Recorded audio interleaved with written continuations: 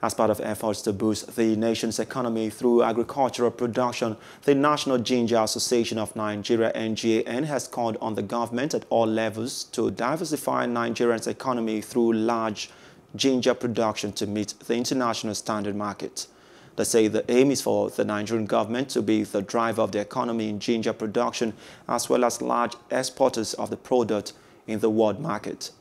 Plus TV correspondent Habila Darufai's report is presented from our studio.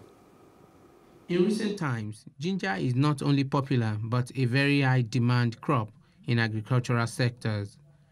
Globally, Nigerian ginger is the most preferred in the world market as it is known for being potent and high in oleoresin. Hence, the need to sustain the quality for economic development. The national president of the association, Nuhu Daudu, stated this during the signing of a memorandum of understanding between the Ginger Association of Nigeria and Traders of Africa in Kaduna, saying the demand for Nigerian ginger is about twice what is currently being produced, noting that there is a lot of room for increased production, particularly for export. Nuhu called on ginger farmers in the country to harness the great potential inherent in the production of the commodity.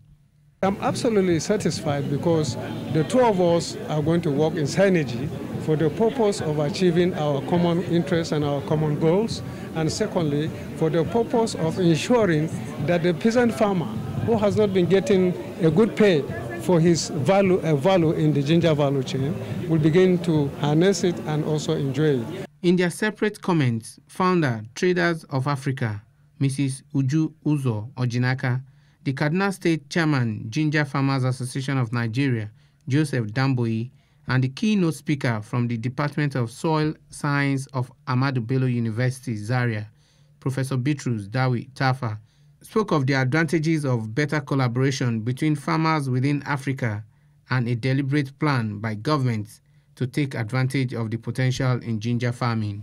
It's an ongoing partnership, and we're starting this season, and the season actually starts in 2 weeks.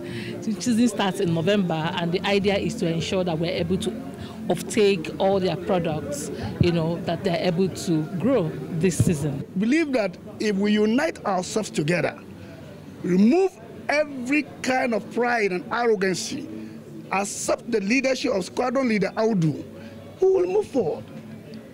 What about the Kauchigaba? So to me, we are progressing. If we are okay, ginger is okay, Kaduna State is also progressing. Diversification of our sources of income as a country. We all know that the petrol prices as well as the volume that Nigeria is exporting is reducing.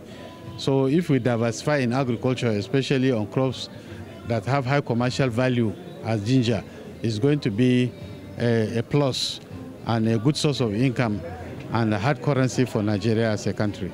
Hello, hope you enjoyed the news. Please do subscribe to our YouTube channel and don't forget to hit the notification button so you get notified about fresh news updates.